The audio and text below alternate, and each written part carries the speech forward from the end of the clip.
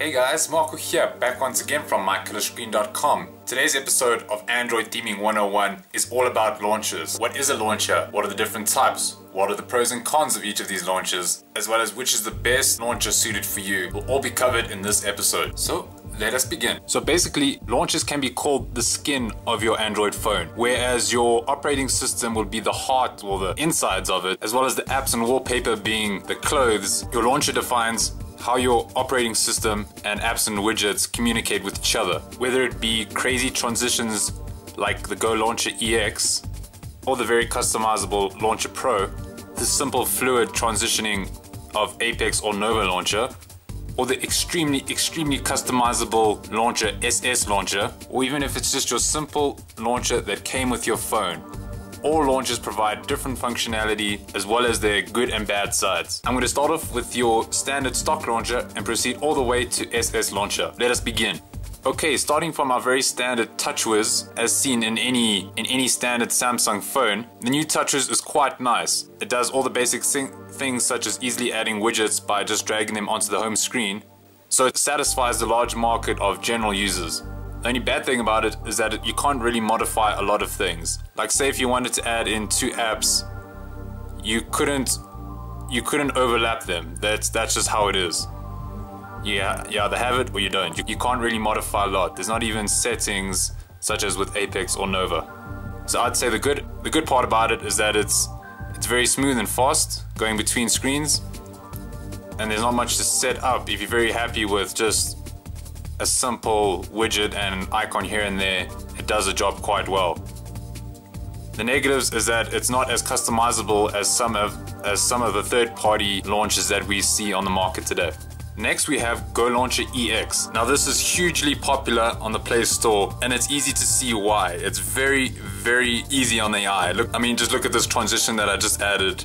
I could just do this for hours. So on the plus side is that it looks very nice, and you can do a lot with it by installing other themes that go with it, as well as other notifications such as your weather and notifications bar, stuff like that. However, on the bad side, this will start eating up your battery if you keep on doing this every 10 minutes. As well as I don't really enjoy installing themes on this. You end up installing so many different themes for so many different widgets that your memory as well as your battery just start to disappear. So I'd recommend this launcher if you want your phone to look very nice without having to do very much to it. Our next launcher we have is Launcher Pro. As you can see, it's a lot more stock than Go Launcher EX, and you can still do a lot of things with it. You can add widgets, Launcher Pro widgets, which are quite nice, as well as folders, etc. It just comes with nice transitions for anything that you need. What I do like about it is that it's a lot more fluid and less battery hogging than Go Launcher, but in the end I still prefer the next two coming up. Next we will be showing Apex Launcher and Nova Launcher. Now these two are my all-time personal best launchers. As you can see, they're extremely fast and fluid. Look at that. And they are extremely customizable. We can have folders at the top here that you can add. Adding widgets is a breeze. They can overlap. There's so many things you can do on these two launchers. Nova Launcher is pretty much the same as Apex, and there's always a battle between the two, so it pretty much comes down to personal preference. Lastly, we have SSLauncher, and I'd only recommend this to intermediate to advanced users that know what they're doing with their phone. As you can see, it's very different. There's no app drawer. It's just basically, here's your app drawer that you slide across. There we have our hot applications. There's your contacts. Here's your bookmarks.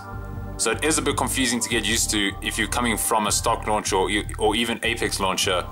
But once you get used to it, it is extremely customizable. Simply holding down something, you can fine tune a widget, you can resize it. It doesn't even come with grid. So you can pretty much put an icon wherever you want on the screen. Now all these launchers come with a free as well as a paid version, except for Go Launcher where you have to buy your themes if they're not free. I would suggest always going for the free version first. If you like it, then maybe end up buying the full app. This is because it comes with a few handy extra features that once you have them, you simply can't live without. Now for a lot of these tutorials, I'm going to be using Apex Launcher just because it's more user-friendly and a lot of people are using this right at the moment. Okay, I hope you understand a little bit more about how launchers work now. In our next episode of Android Theming 101, I'll be bringing you how to import UCCW widgets, what is a UCCW widget, and where it can be used. If you like these videos, don't forget to subscribe to the mycolorscreen channel so that you'll be able to know first when a tutorial is released. Thank you very much, guys.